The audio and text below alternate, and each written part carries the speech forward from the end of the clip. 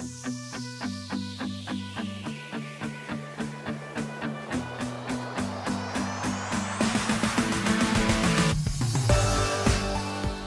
guys, Shane McMurray from the Wedding Report. In this episode, I interviewed James, who is a photographer in the Nashville, Tennessee area. Check it out.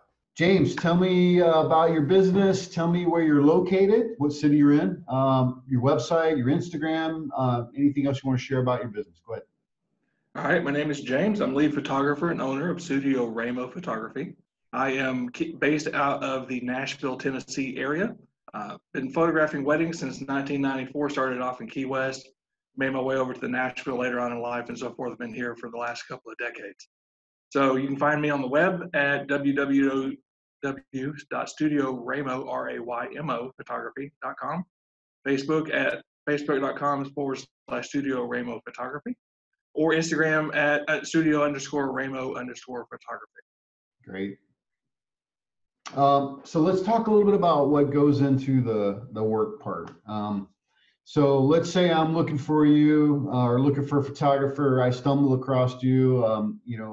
What's the process look like when I contact you? What is happening there, and then tell me what happens after that. A lot of my business focuses around relationships. So the first thing we do is have a chat on the phone, just kind of see how we hit it off as a potential client and vendor, and then set up a consultation to meet with each other face to face. I always try to meet face to face because to me it builds that relationship and confidence and trust in the client. Yeah. After we do the initial consultation, let's say they go ahead and book me, we sign the contract. I always do a contract, and then once that's done, we go in and I usually send an email within a day or so. Okay. Letting them know something of the timeline that we're going to do for the wedding day.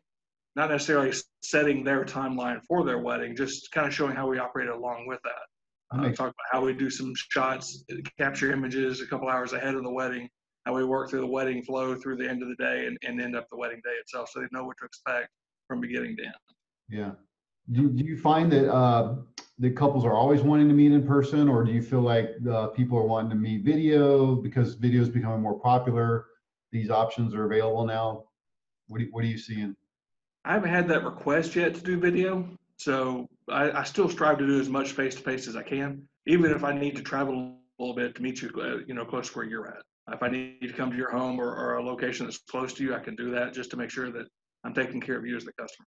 Yeah, because Nashville's a pretty big area, right? So it is a pretty big area. There's a lot of ground to cover when you're around here, especially the Middle Tennessee. Expands out several counties.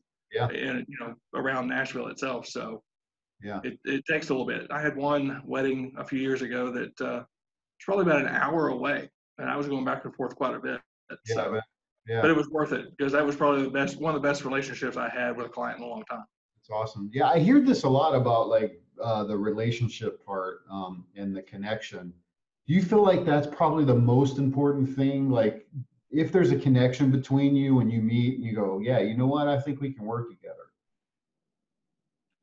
Oh, I definitely agree that relationship is the most key thing in any, especially wedding photography, because of the fact that, you spend so much time with the client throughout the wedding day. You want to make sure that you're getting along. It's one of the reasons I do both an engagement and a bridal shoot, so that it gives me more time with that client in front of the camera. They kind of know how to operate.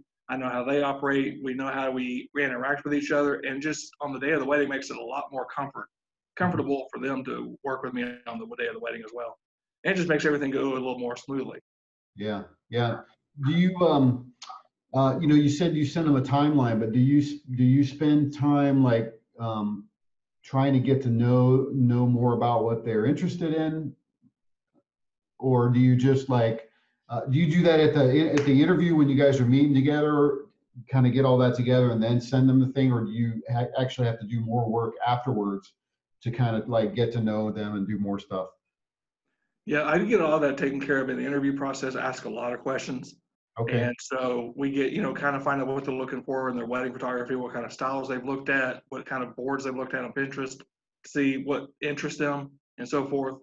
And then along with that, I do some more research on my own based on once I know what the wedding venue and other locations are and the other vendors.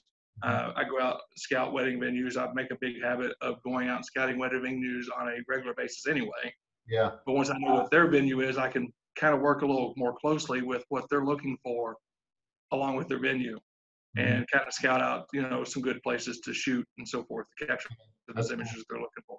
Yeah, because they don't really So know, right? They just book the venue and they go like, I'm going to go there. But you go out and look at the venue and say, I think we should do some photo shoots over here. Like the sun's right, or it's perfect, or right. this or that, right? There's so many things, particularly light, right, in photography.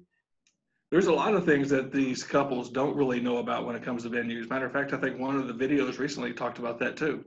And so that makes it key for me going out to meet with the venue themselves as well. Because there are times, it doesn't happen very often, but there are times that the venue will tell you that there is no flash allowed during the ceremony. And Really? so that makes a big difference when you have to prepare for what your lighting looks like and what you may be able to capture and not capture as well. Mhm. So that you can kind of plan ahead for that. A lot of times the client didn't even know that they couldn't have flash photography during the wedding ceremony itself. Wow. But I have found in all but one instance of that building a relationship with the venue gives you some leeway that you can say, okay, what can we do? If we do it this way, can that work? Or do it that way, will that work? And Yeah. still abide by the rules that you've set for everybody. Yeah. What's the reason that they do that for no flash? Never been asked that question. A lot of times the officiants think that it's distraction. The Okay. flash going off is distracting everyone, is taken away from the couple and the wedding itself. Hmm. And I've found one of the best ways to handle that is to be more off to the side. So if I can get off to the side of the couple when I'm photographing up front, or do as much as I can to keep the flash from interacting with the guest itself, that makes a lot of difference. Yeah. And then you probably have to deal with, okay, well, if we can't do flash, then you have to set up lighting and stuff around to help. Either set up lighting or open the camera settings more so that you can allow more light into the camera Yeah. or Yeah. something of that nature. It's part of the planning that go into that, because if you walked in without doing that, there'd be a lot of surprises on the day of the wedding. Right. And you Wouldn't be probably very learned fun. this over the years, right? Like, I mean, like, I'm sure there's been a few shoots you're like, oh man, I forgot about the lighting, or I didn't know that I had to deal with that. And when you're getting started, right? That's right.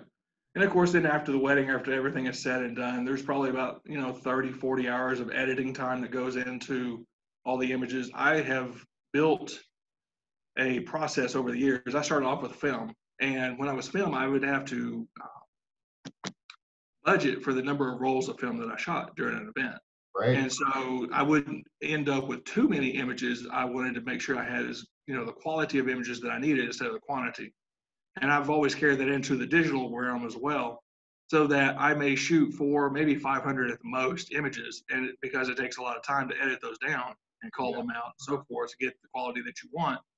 So, I spend quite a bit of hours in editing to get that done. Make Mhm. sure have really gotten everything just the way I want it for the client to see. Yeah. How long is that? You got 30 or 40 hours in. How long before you send them like a first look or something like that? I usually give them 3 to 4 weeks as a guesstimation, but always strive to do it within 2. Yeah. I've Yeah. always done the under promise over deliver method. Yeah. I always want to surprise them ahead of time. Hey, your images are ready. Let's go look at them. Yeah, that's Get them smart. more Yeah. excited. I noticed a couple of photographers actually try to pull something together. Like one I interviewed, tried to pull something together during the actual day of, which I thought was a little. I mean, it's awesome that he can do that, but I thought it was like, wow, man, how do you even have time? And then another one said that she tries to put something together either the night of or the day after and send it over to him. Do you have anybody that asked for that or? Usually it didn't ask for, but it's an extra little thing that we can do as photographers to kind of wow the client more. Mhm. So that, for example, you put a few images that you've been working on that first day or two and give them a sneak peek. Okay. There's a lot of people that will, and I've been reading about it and hearing about it more and more, that will take and put all those images they capture that day, go ahead and bring the laptop with them and set it up so they can display at the reception and kind of give a slideshow of some of those images right there on the spot. Yeah. I've Yeah. not gotten to that point, but I've been, like I said, seeing it and reading about it more and more. Yeah, sounds like something that might be a good opportunity if you can get to it, right? I mean, it seems like, you don't want to miss a shot, but you want to be able to provide that level of service. But yeah, crazy. Exactly. It shouldn't be that difficult of a thing to do because I'm already have my laptop there because I'm backing up my SD cards on the spot to make sure that we have a backup so that nothing is lost. Mhm. And so it would take just a assistant to put that together real quick to get Sure. ready to show. Yeah, good call. What advice would you have for couples that are looking for a photographer today? The first thing I would advise definitely is start with a budget. I'm a big budget person, and so that's one of the weddings we talked, or one of the videos I looked at as well from what you've done already. In the fact that sometimes those costs get away from you if you don't plan for it. Yep. So if you set the amount that you want as your total amount that you're willing to spend on this wedding, then it kind of helps you break it down. There's a lot of resources on the web, the Knot and so forth, that have these different categorized budgets out there that you can download and assign different amounts based upon your total amount. Matter of fact, I believe it was the one on the Knot that I came across. It gave you percentages that are on normal for each of those categories so that you can designate, okay, if I'm doing a $25,000 wedding, for example, and 10 to 12% is spent on photography and all the things that come with it, then I'm going to be looking at an investment of about $2,500, $2,600 on photography.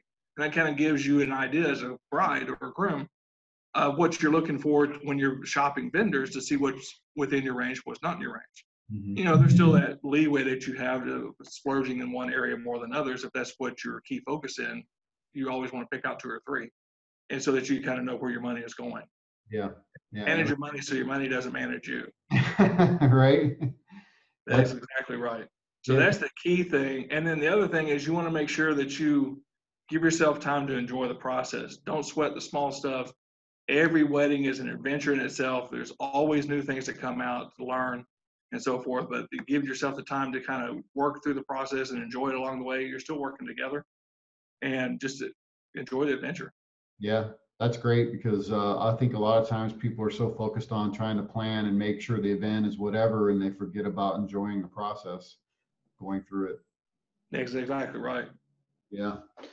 So let's switch gears a little bit. Let's talk about the business side. What would you say is working well for you right now, James?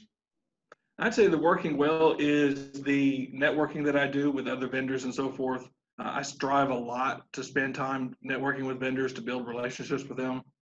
Not only because it was recently said that brides trust in the relationships that vendors have with one another, but the better relationship you have with those vendors, the more easy or easier. I'm not saying it right. That that's more smoother things go on the wedding day because you already understand each other. Already know how each other operates and so forth, and just Mhm. makes a lot more smooth path. Yeah. So those relationships are really key.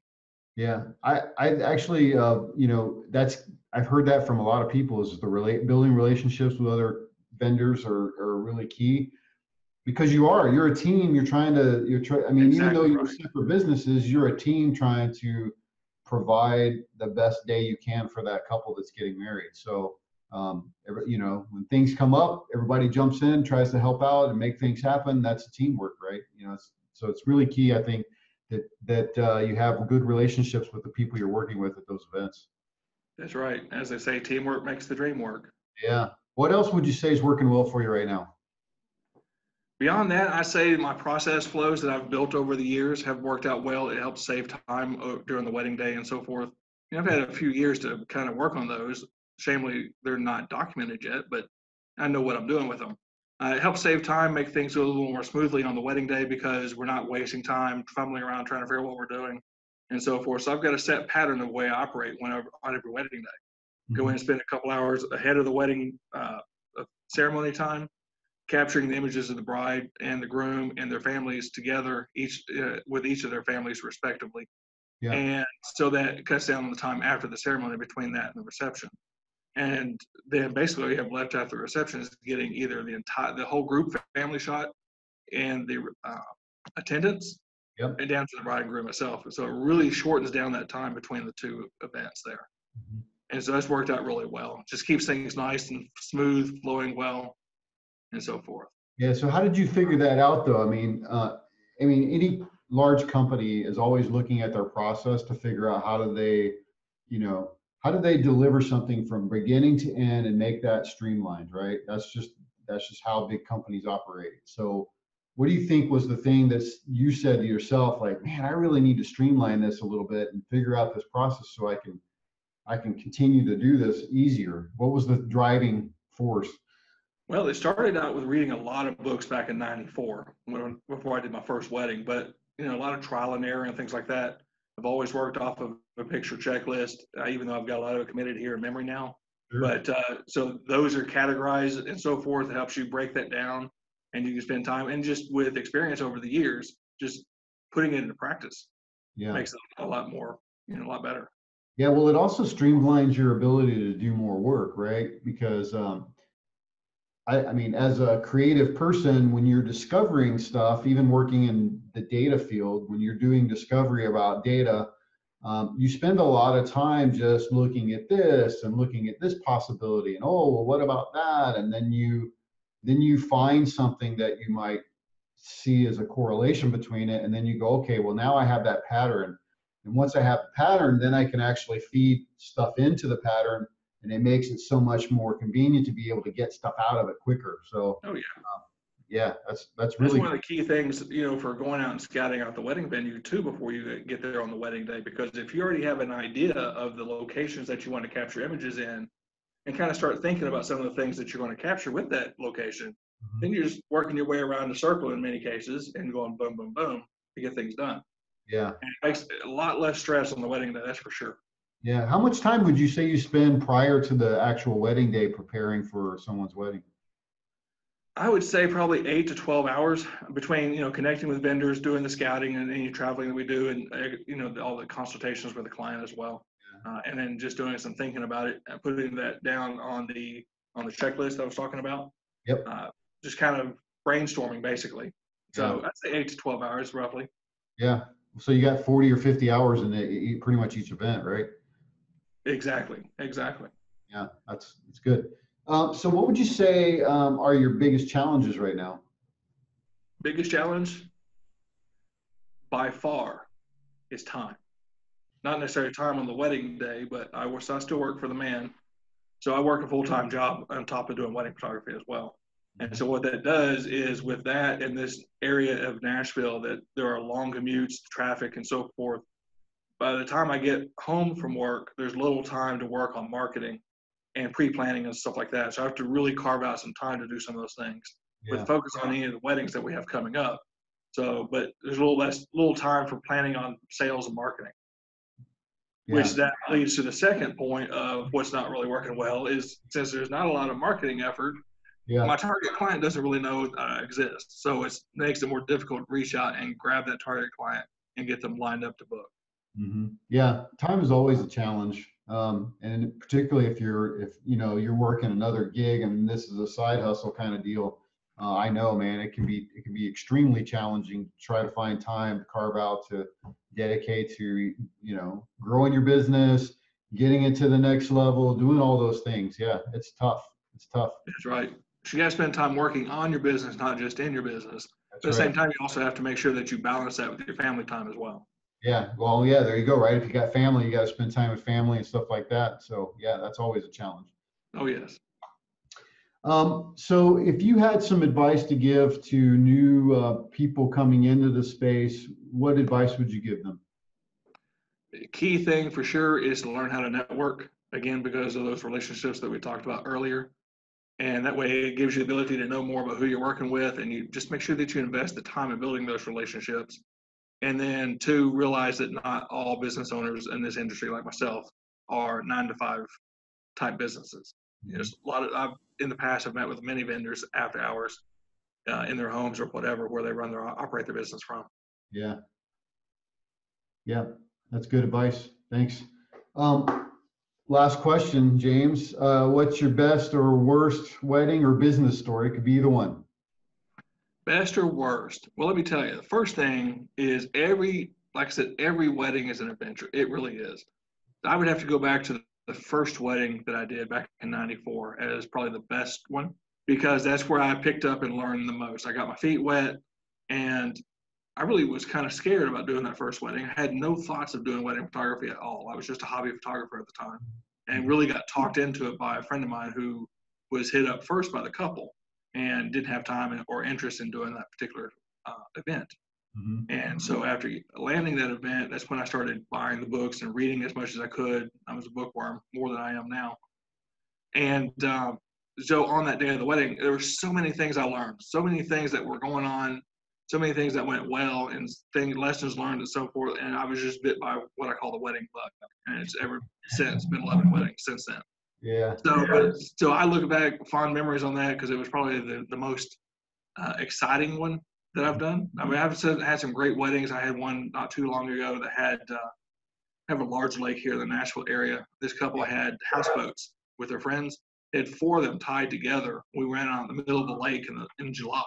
Wow. And had the ceremony on the top deck of these 4 boats tied together, and then they spread the reception all over the lower decks.